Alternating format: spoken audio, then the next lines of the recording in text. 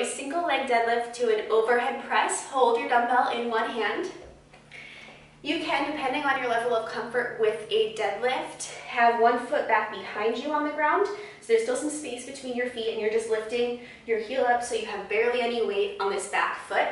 From here, keep your front knee soft, hinge at your hips, keeping your back flat as you lower down into your deadlift. Press your foot into the floor, squeeze your glutes to stand back up. Now hammer curl the dumbbell up and press it overhead, keeping your core engaged so you're not arching your back at all. Lower it back down and repeat. We're gonna inhale down, exhale up. Here we go.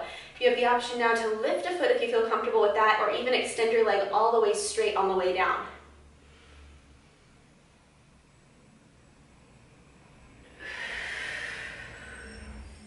Option to hold that foot up and balance if you'd like to. Whew. You're gonna feel this a lot in your standing leg.